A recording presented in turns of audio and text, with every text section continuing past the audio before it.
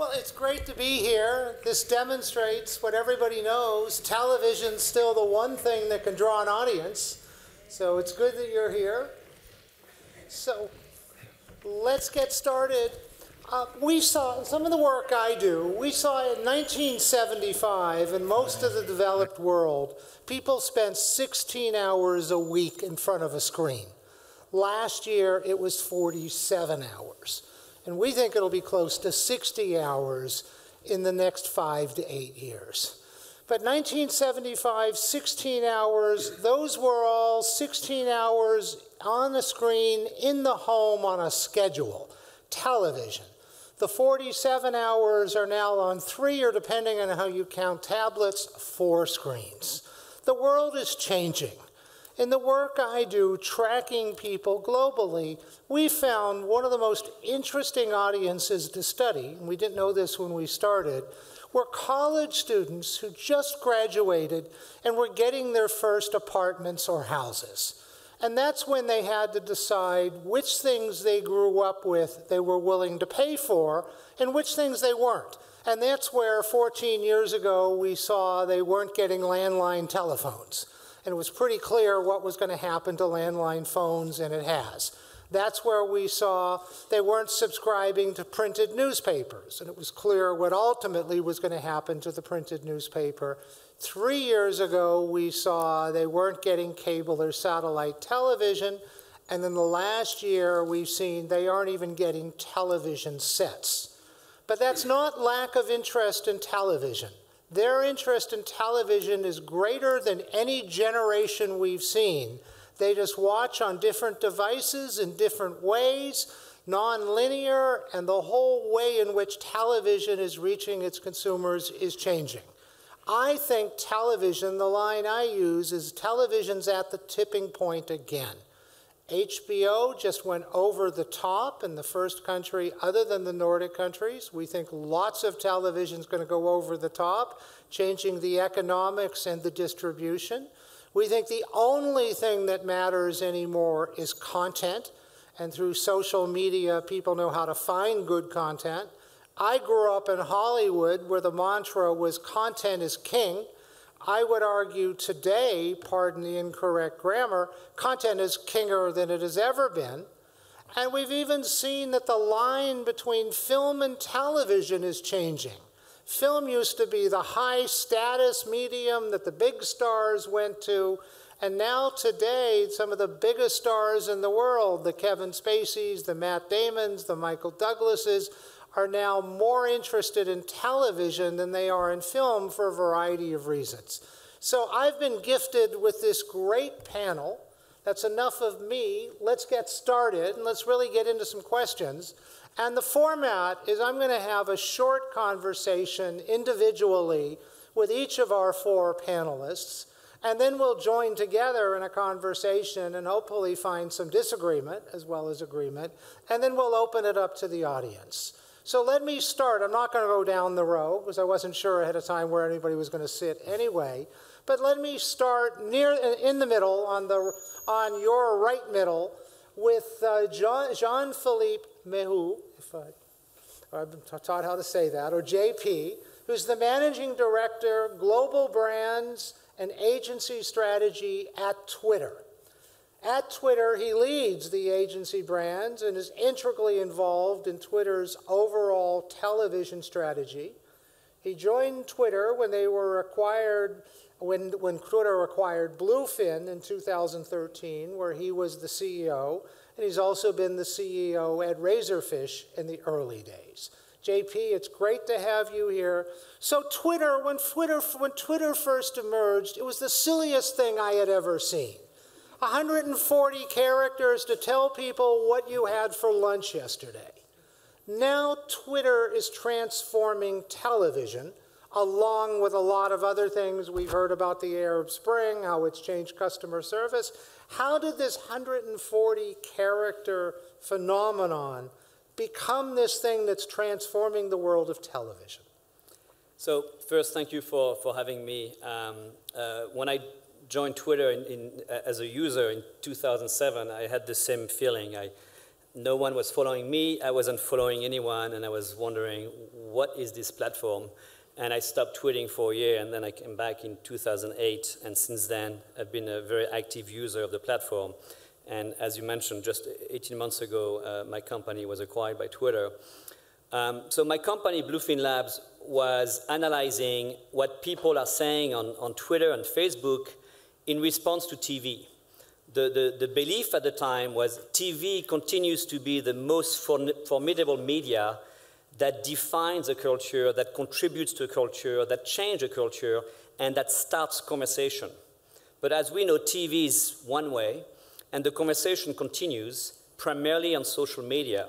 So our company, Bluefin, was looking at TV as a stimulus media and looking at Facebook and Twitter as a response media. And we're analyzing the data between those two media. And what happened is that we realized more and more people are now watching TV with a second screen on their laps, whether it's a laptop, an iPad, or smartphones. And while they do that, some of them do email, a few of them do Facebook, a lot of them are on Twitter. The reason that they favor Twitter while they watch TV is because Twitter is truly a live platform. If you go on Facebook, a lot of the posts are going to be from yesterday and 2 days ago. Twitter, by definition, the way the technology works, the tweets are going to appear on the timeline based on the recency of the tweet. So Twitter being a truly live platform, people started to be on Twitter while they were watching TV. A few of them were tweeting. A lot of them were just reading tweets about the TV shows. So we started to analyze that data.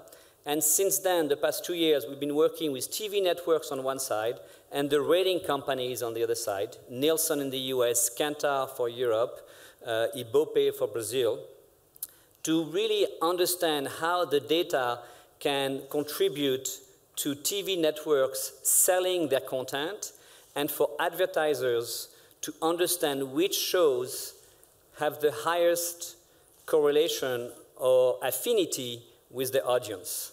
So I don't know how many of you are on Twitter, but there's a hashtag called BFF. Anybody knows hashtag BFF? Yes? What is it? Best friend forever. So more and more I'm saying that Twitter and TV are hashtag BFF. And you say you're working with networks.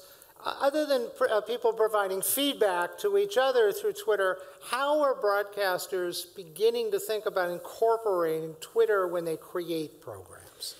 So TV networks, seeing that a lot of people were on Twitter, started to basically integrate Twitter into their show. So we see that with award shows. Anybody, the Ellen selfie? You remember the Ellen selfie during the Oscars? 4 billion people in the world saw that selfie. But also, in the reality shows, a lot of the voting or some of the activations are using Twitter. CNN and other news networks are putting tweets at the bottom of their screen. So TV networks are more and more interested by, obviously, the one-way communication they can provide, but also integrating the response that they see on social networks to make their content much more live, much more robust, much more in sync with their audiences. So we've seen a lot of TV networks integrating Twitter content on their shows. The second thing that we see is Nielsen did an analysis in the US that shows that Twitter buzz around TV shows actually increase the tune-in of the shows, the actual rating of the shows. They basically came out with a study that shows that 30% of TV shows have seen an increase in their ratings thanks to Twitter. That's really interesting. We actually believe that not too far from now, the 5 of us will be able to watch a show together in 5 different places, and through Twitter have a closed network and be able to share, and it'll appear at the bottom of the screen. Let's move on to your left, to Ralph Rivera. Ralph is the director of future media at the BBC. Of course, when we think of stodgy television, we think of the BBC. So we hope you know, you're going to show us why that's a stereotype and not true. and that future media and BBC are not oxymorons, and I don't think they are. Ralph describes himself as the American engineer in the land of British storytellers. He's responsible for all of the BBC's online products and distribution. He also has a background where he was present at the creation of one of the classic internet companies, AOL, for the first 10 years. So Ralph, let's start looking a little bit at what the BBC does, and I think they're not actually very stodgy. And let's talk about the Olympics in 2012, which many people said were one of the really first digital events. And it was in your city. What did you do during the Olympics in 2012, and what did you learn?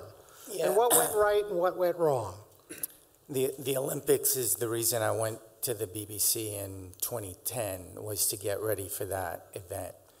And the ambition was over the top. It was a generational event to be the host city, host nation for the Olympics. And obviously the BBC needed to take it to another level. So the ambition was there.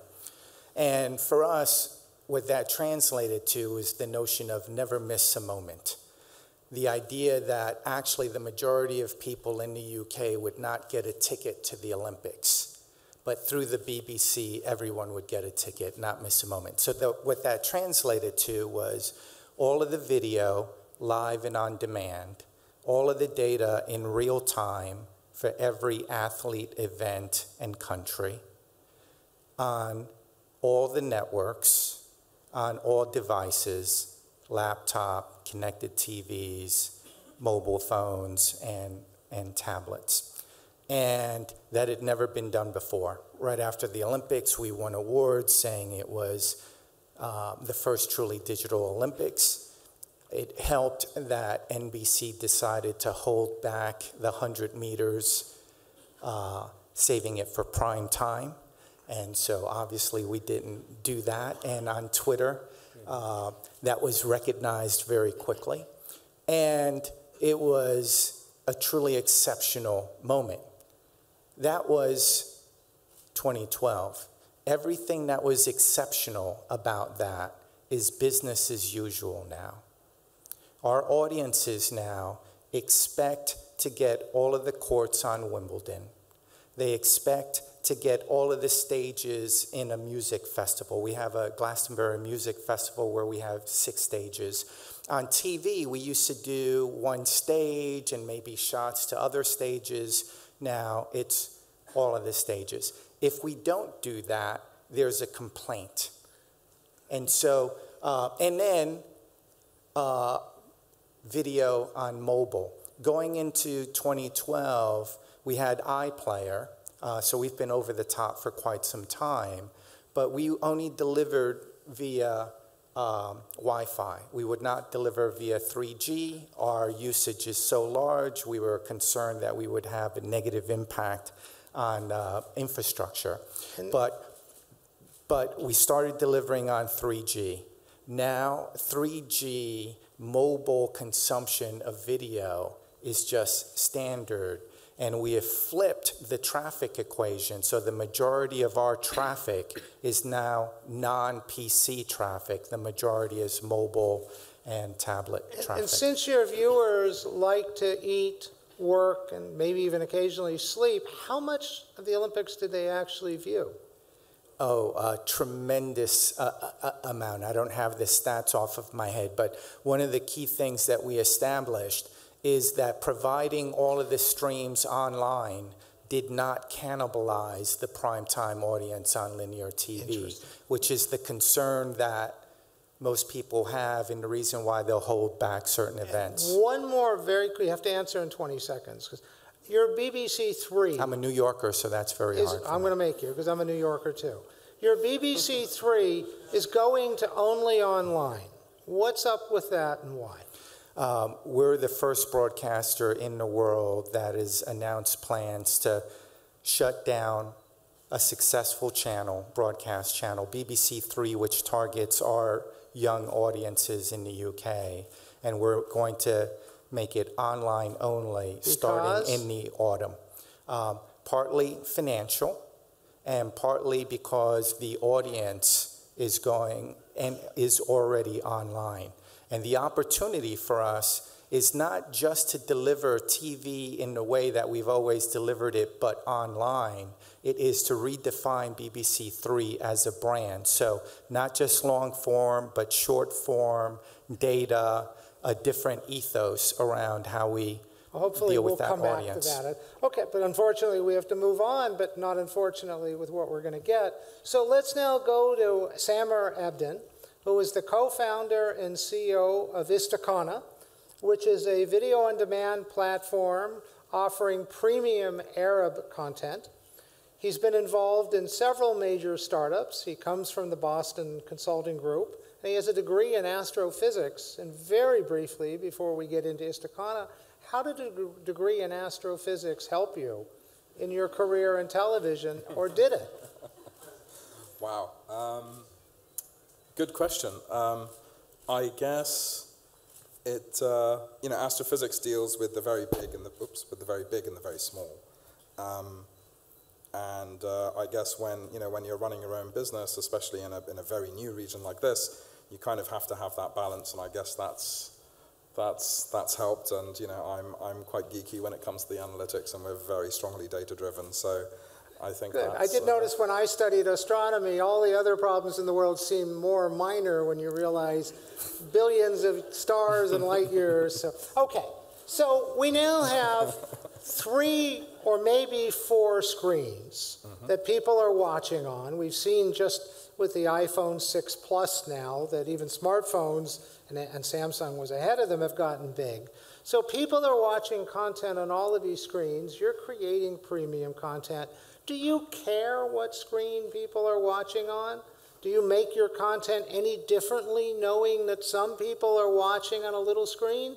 Or do you, as long as they're paying for it, do you not care at all?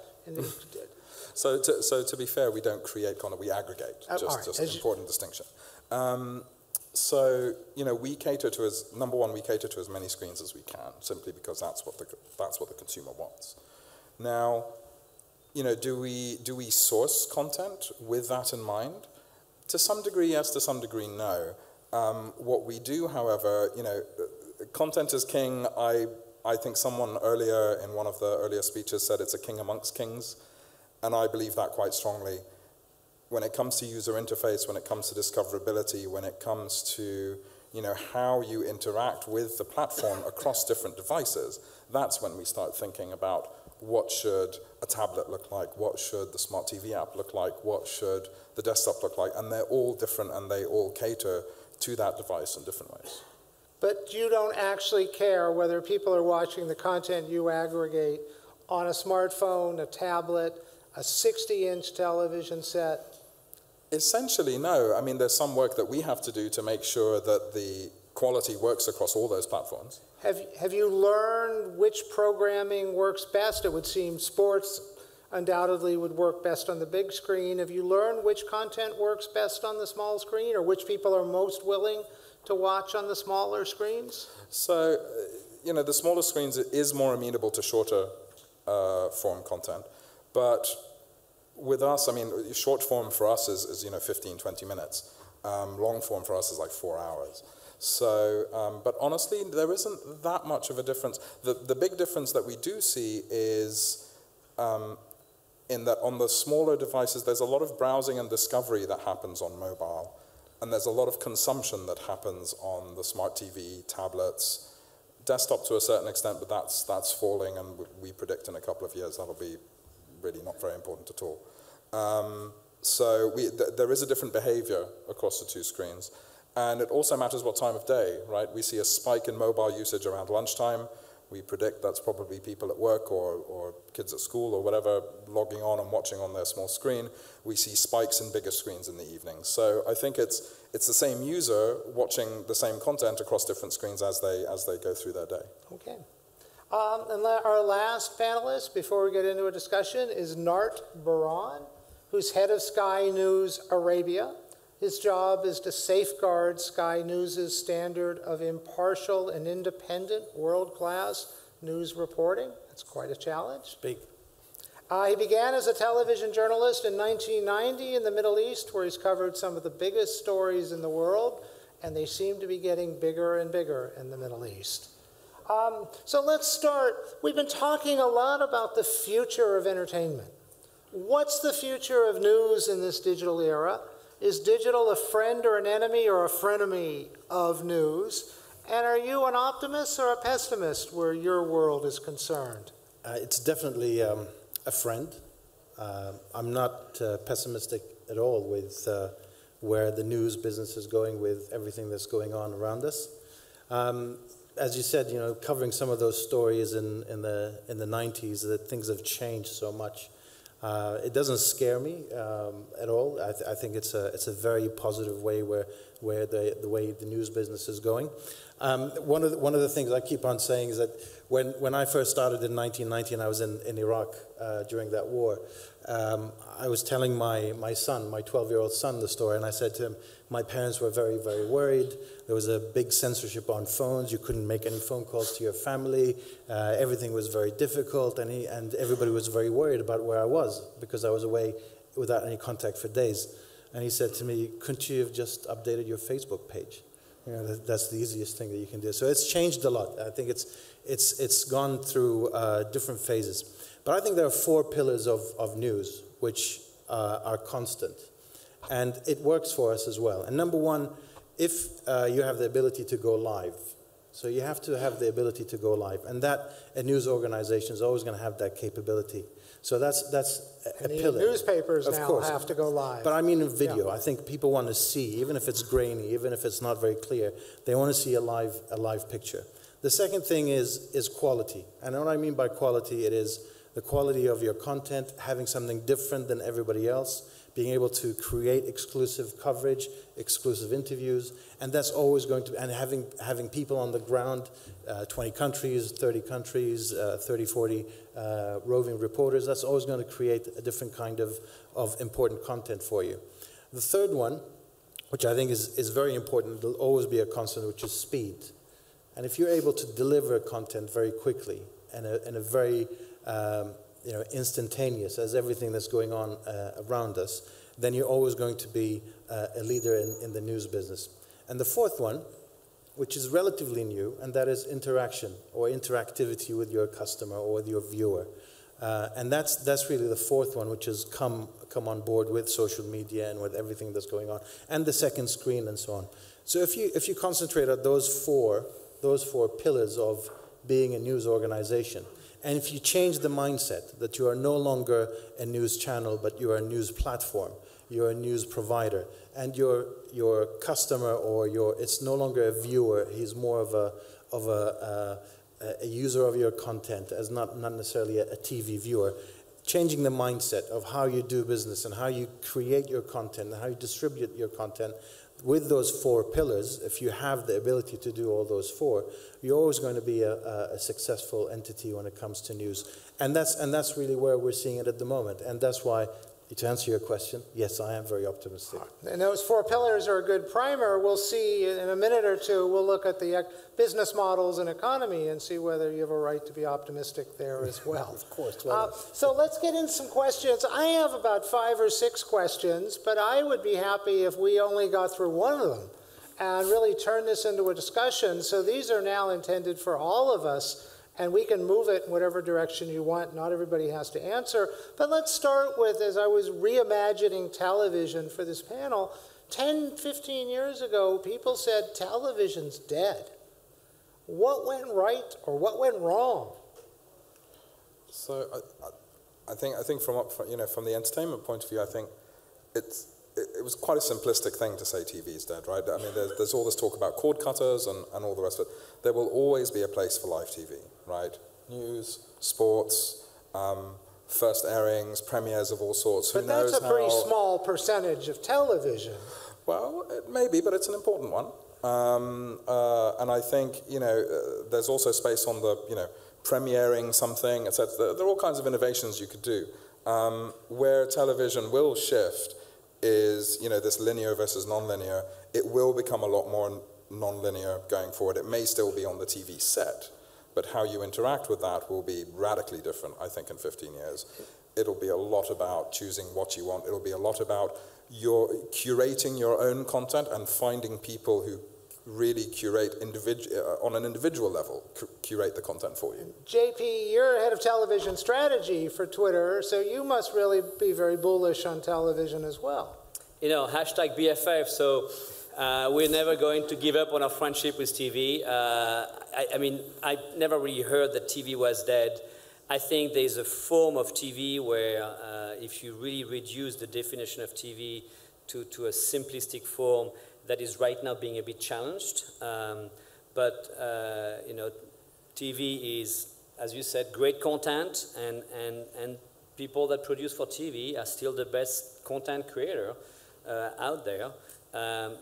Nothing beats a 55-inch or 60-inch TV screen to watch some genre of content.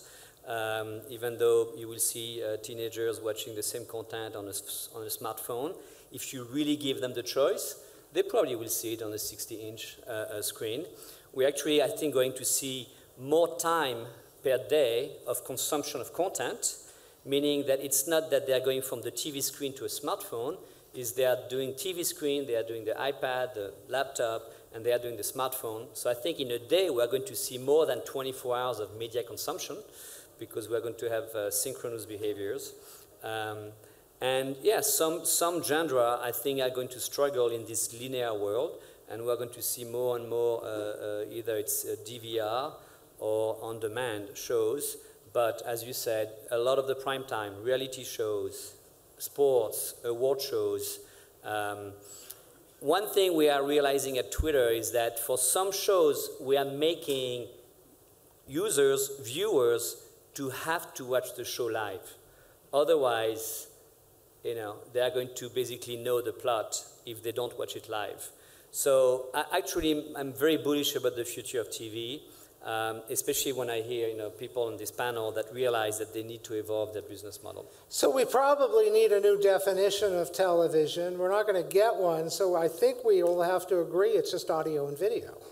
That YouTube's as much television as the BBC, although the BBC certainly spent a lot more time building their reputation. Moving on a little bit, and this I think we need to hear from each person, is what about business models? What have we learned about now, well into the digital movement, but still with a lot more to go? What have we learned about what people will pay? What they'll pay for news, what they'll pay for premium content, what they'll pay for Twitter, and some of the services it supports. And the BBC is by definition in the UK non-commercial. But what are we learning about payment? And who would like to start? Sure, I'll start. I think operating and working in the Middle East, I think we're probably a little bit luckier than other places that linear TV is still a major driver for advertising income. So I think we're always a few years behind in some of these things, and luckily on this one. There's still TV, or linear TV is still the major driver for advertising. But you believe that change is coming? But I think that's going to change. I think it's going to change in a very drastic way. And I think if you turn the page and you go into the digital world, the power of being able to sell a product to the right age, the gender, the profession, the income, and what that can provide in the digital world in terms of data and information is going to change the way that the advertising world happens in the region. So there will be new advertising models or revenue models, and I think that ability to target a certain group and a certain age and a certain gender for a very specific product is going to be the way forward. There will be probably a hybrid of the two in the meantime while one grows. But I think in this part of the world, in the Middle East, we're a little bit behind, and I don't really see that changing drastically. So you see your future of news tied largely to advertising? Advertising, I mean, it depends on the model, but we personally, yes, it's an advertising model. And the BBC on the other side?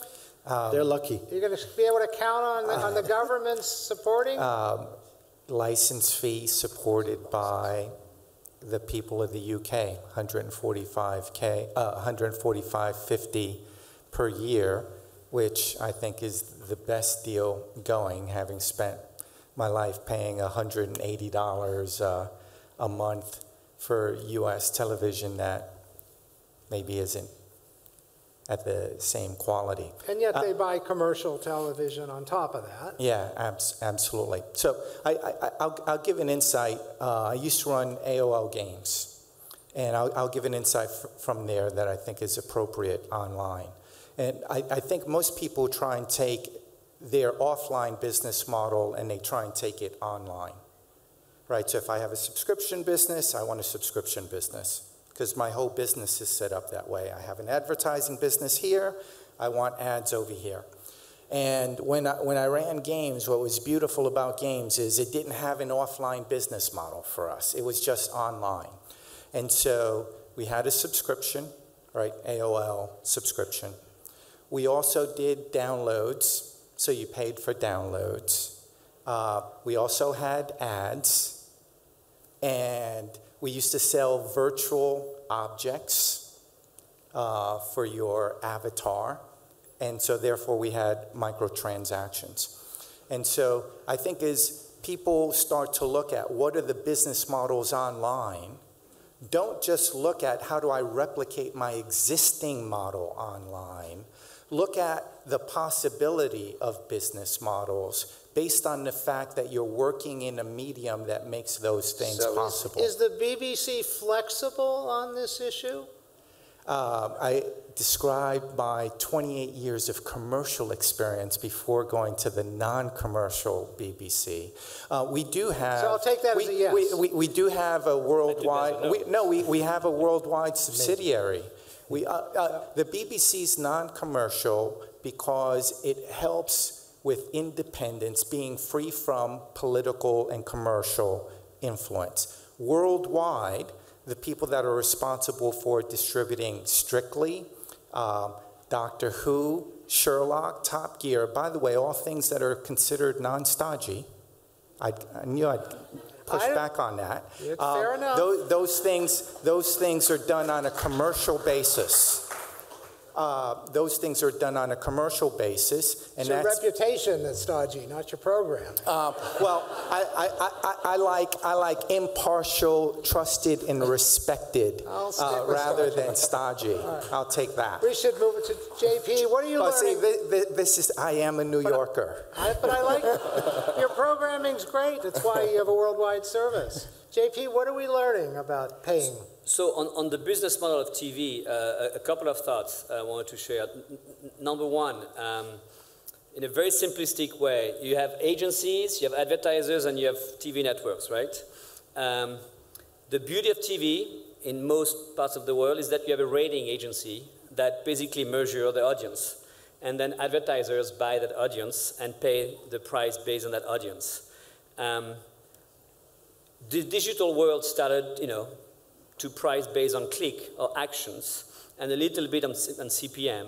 When you look at the evolution of TV and video in the world, all the digital platforms are actually moving towards a business model that is the TV business model.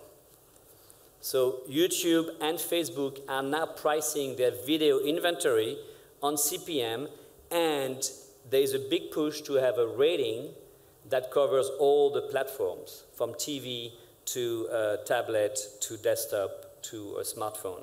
There's a couple of standards in the US, there's other standards around the world.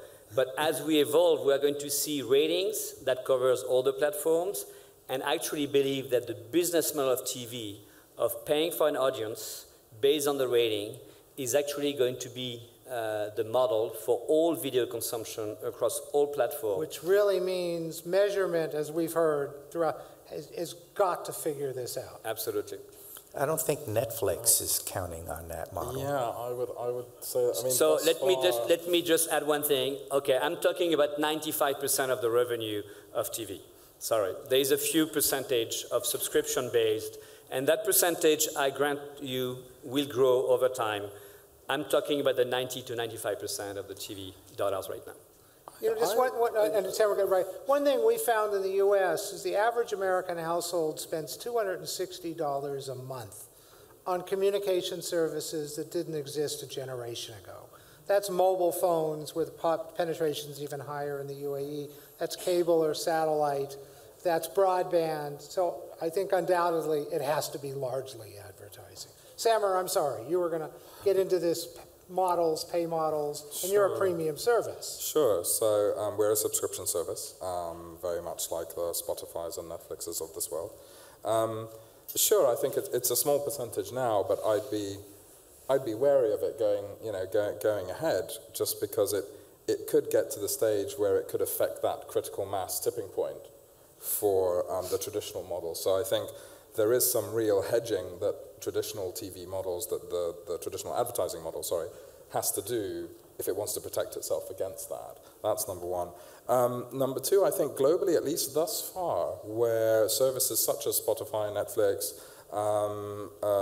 even us, although more modest than Netflix for the time being, where those services have been provided, consumers pay. So where there's a combination of convenience, of content, of ease of use, of ease of payments, consumers are willing to pay, and they're willing to pay in fairly large numbers. So this is something important to note, and there's going to be quite an important space for that. Netflix has obviously forged ahead in all sorts of ways and is moving across the value chain by producing its own content. And let's see how that goes. I even heard a rumor. Have any of you heard this, that Netflix is thinking of buying Spotify? Have any of you heard this? No. You want to start it? But yeah. So here in the region, as Nart said, we are a little bit behind. Can I tweet that? Especially, go for it. Especially in payments. The use of credit cards, etc., is a little bit more nascent, let's say, than it is in other parts of the world. There are opportunities to collect payments in other non-credit card forms, such as operators, which we could talk about. But fundamentally, the Arab consumer is just like any other consumer. So everyone's pretty bullish also on the money being there. There may be one other interesting model that's making Netflix very nervous, and that's Amazon Prime Video.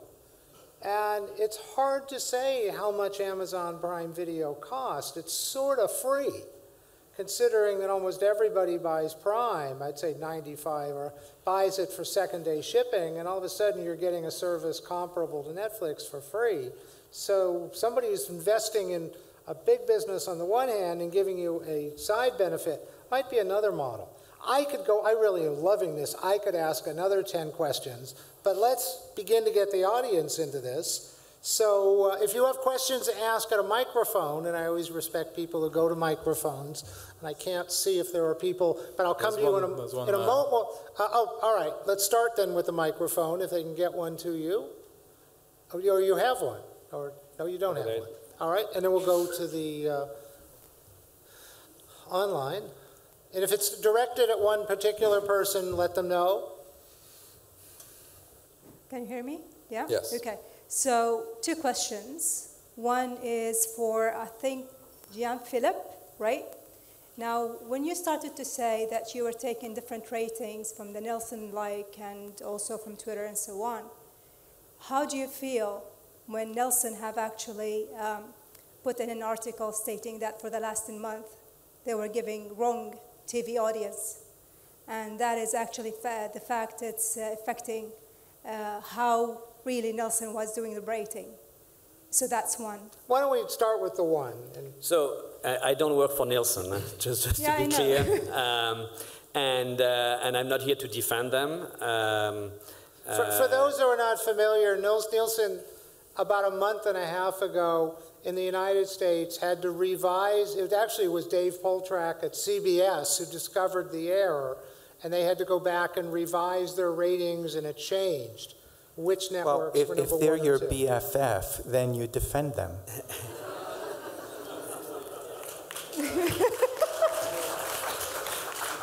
The TV networks are our best friend, not necessarily the rating agencies. I'm not from the Bronx, but I live in New York, so I can take it too. Good. It's a southern part of New York with a very heavy French accent. So yeah, I mean, that's the risk of having one single rating company. You need one rating company for a market, because if you have multiple ratings, it becomes impossible to have a currency. But in this case, Nielsen, messed up. There's no other way to say it. The reality is there's a very small mistake, but it's a mistake, and I will say Nielsen is losing a bit of reputation right now in the US as a result of that. Okay. And the second question would be, the way I was like looking into the yesterday and today in terms of what we're talking about TV and the media and the way we consume content and buying content. The bottom line that I'm getting into is that apparently TV is not going to be a mass media, but more into an individual preference rather than mass. Would that really affect the TV advertising? And if it does, how would that be? I think TV will become more individual, well, more democratized in a sense. So you will be able to choose a lot more of what you see and when you see it and how you see it, rather than the more traditional model of an editor or an editorial team or a programming team deciding what content you see and when. Now, that coupled with a high degree of analytics, which online and various other tools give you, can actually be a huge benefit to advertisers, because you can start to zoom in and get extremely targeted over what you're advertising to whom, because you can track their behaviors, you can see what they like, what they don't like, you can do all sorts of very interesting things. So I think from an advertiser's point of view, this should be quite an exciting time. And just as computers really leveled the playing field and made anybody able to become a publisher, now over the top has made anybody able to become a television distributor. So just to add one thing to your answer, I look at the world much more as using the word "and" versus using the word "or." So I don't think TV is going for mass or targeted or more like personalized experience. I think it's going to be "and." I think it's more about choices. But people are still going to want to share a TV experience around some genre of content.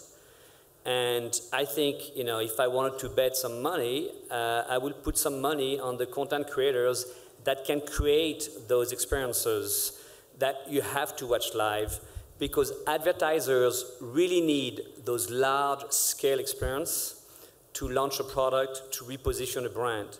When you speak to CMOs, they are very concerned by a world where it's impossible to reach a large-scale audience at once.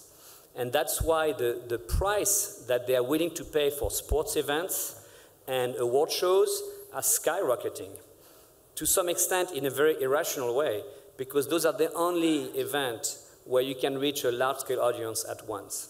That "and" instead of "or" is a fascinating comment. We should get that up on Twitter. Maybe you can help me with that. So a question. You're not on Twitter? I know. Maybe you can help me get it up there, though. A question from the audience, not at the microphone. What about the receptiveness to commercial messages by type of user?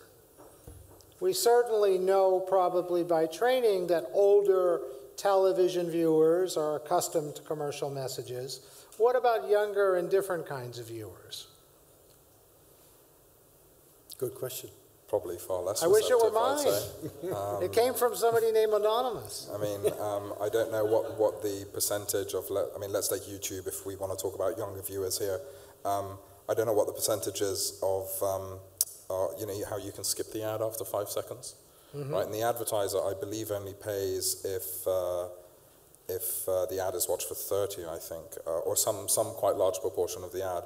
So, I mean, that would be quite interesting. So are you saying that your fear is younger viewers are not as receptive? My suspicion is that. Or that they would be receptive to a different type. So there are YouTube channels, Arabic ones, the U-Turns, Telfaz, etc., or Kharabish, for instance, that do sponsored content, or content that kind of mentions brands as part of the story. It's far more subtle form of advertising rather than the traditional. Let me broaden the question a little bit, beyond even just advertising receptiveness. All these behaviors of watching on different screens, all these things that we hear so much about millennials and what they do, is that what they're doing because they're young and have time? And when they get older and pesky things like jobs, spouses, and children get in the way, will they simply revert to their parents' behavior, their receptivist advertising, how they watch, or are they really transformational in how they're approaching media? Ralph, I'm sure you have some thoughts. We're definitely looking at this, because when we look at average time spent with us, it's about 20 hours per week in the UK. But if you were to de-average that into age segments, much higher the older you get, lower the younger. And therefore the question is there a cohort effect? Do they end up coming back? And our research people have been looking at this for a number of years. Oh God, you'll never get an answer there. And they do come back to an extent, but every 5 years, they're coming back at a lower level. So something transformational is going on slowly. Something and the thing I would say, and linear TV is a habit that has been formed over generations. And so I don't think that the notion that habit is just going to disappear like that, I don't think that's realistic, because as human beings, we don't change that quickly. But I do think we'll reach a tipping point. My daughter is 7 years old. She is not picking up a linear TV habit. So it's similar to the cord nevers. And so I do think that there's a transformation. I do think the notion of being lean forward versus lean back, I think it'll be an and in that respect. But I do think that there's a fundamental shift, and it'll take time for it to play you'll out. add your own, but will 70-year-olds be tweeting and 70, 80-year-olds be tweeting? I'm younger than that. I thought you look good. Why are you picking at me on that? No, I just want to answer the question around the advertising. So I think Google is like that. At Twitter, we give a quality score to every ad that appears on Twitter, which are the promoted tweet, very small. And what we see is that the quality of the ad, the quality of the content as an ad matters. So I think there's a difference between the millennials and the older generation, is that they're actually expecting much more from brands in terms of the quality of the advertisements than the older generation, which actually I think is going to be a fantastic opportunity for the creative agencies, for the brands and the marketers to really rethink how they produce commercials, because it's not that young people don't like advertising, it's because they have put a bar that is much higher, both in terms of quality and in terms of the authenticity of the message. That's a very hopeful thought. I think we have time for one more live question. I see. If I can just add, yeah, well, as they're bringing the microphone, Nart, why don't you add to that? It's a creative business, and they'll find creative ways of making money. I'm not worried about that. Maybe if gaming is the thing of the future, you'll start seeing advertising and products placement in games more than actual television. Maybe not on Call of Duty or something like that, but maybe some of the other games where you can see probably some of that product placement in different ways, and not just in. But it's still going to be on screen, but it's going to be in a different way. So nimbleness and flexibility. Absolutely. All right, we do have. I'm Simon. I was actually anonymous that sent the question through. So I'm Simon from Optima. We link broadcast television to transactional solutions. A couple of observations for the question. We really need to be pretty quick. Okay, pretty quickly. Obviously, digital's aggressively gone after television ad revenues for the past few years, and television has held out quite well. Also, we've got a great show in the UK called Gogglebox, where you watch people watching television collectively as a family, and that's become a bit of an interesting phenomenon. And finally, my question, which I sent through to you guys, was we strongly believe that the type of device that people watch things on, the time of day, and who they watch it with greatly affects the receptiveness of the sit back, sit forward approach. And now, obviously, with dual screen, you can do both at once. I certainly still watch television with my daughter in a collective environment, in front of a big screen, and that has certain, obviously, effects compared to me watching with myself on my mobile device, and watching mobile versus tablet is different again. So I do think I think I want to repose the question about environment and receptiveness of consumption by device, by time, by who you watch it with. Okay, it sounds like JP and Ralph, so yeah, I think there's this thing about who wants to be king, right? And so content king, customer king. I like alliteration. The third C that is in the land of kings is context. And so I think what you're describing is delivering the story in the appropriate context. So a combination of content, customer, and context. So let me half answer your question with some research we've done at Twitter. Again, we're looking at the synergies between TV and Twitter. We took 70 people and we brought them into a room. And then we split them. 35 went into a separate room. They watched the same TV shows. One group of 35 people, we took their smartphone away. So they had to watch TV, basically the way I grew up watching TV, in a passive way. The other group of 35 people, we kept them, we let them use their smartphone, and they were Twitter users, so we expected that they would be looking at Twitter. And then we put sensors on their body to measure heartbeat, skin conductance, which is the sweat level, and other biorhythm. And what we found was fascinating. Two things. From observation, we could see that the people that did not have smartphones, that you would expect be more social to one another, were basically watching TV like that, not communicating to the people next to them, and in a very passive way, and their biorhythm were fairly low. The people that we kept their smartphone with them were actually more socially engaging, both through their devices, but within one another in the room, and their biorhythm were much higher. This is very important for TV networks because adrenaline drives memorization. So from an advertiser standpoint, if you can create content, from a network standpoint, if you can create content that is very enticing and more social, the user, the viewer is going to be more active with the show. More active means more adrenaline means more memorization means more revenue for the advertiser and for the network because the ad recall, the recall of the commercial message is higher. So the second screen is actually creating an interesting attentiveness increase among the audience. So none of this stuff is going away. We are well out of time. I sincerely as possible say we could have used another hour. This is a great conversation. I only scratched. You've been wonderful. Thank you very much. And thank you, the audience, for great questions.